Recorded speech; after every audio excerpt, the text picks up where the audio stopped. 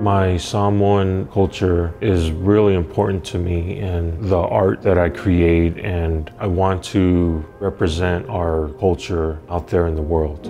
For me, and I feel like a lot of Samoans are like this too, they feel like they have to be a good ambassador or a good representative of our culture out there, because oftentimes when you're in a room of people, you're the only one.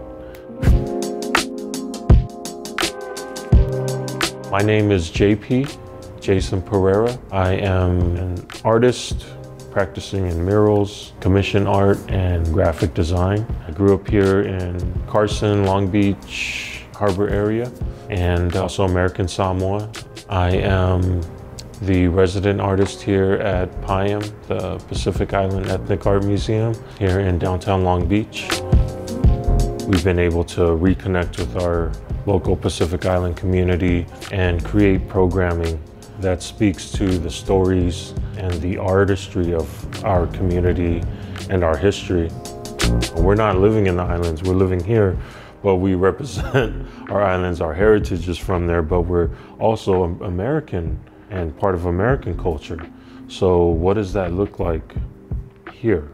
And that's what's manifesting itself through the exhibitions that we've had and the art that we've created here.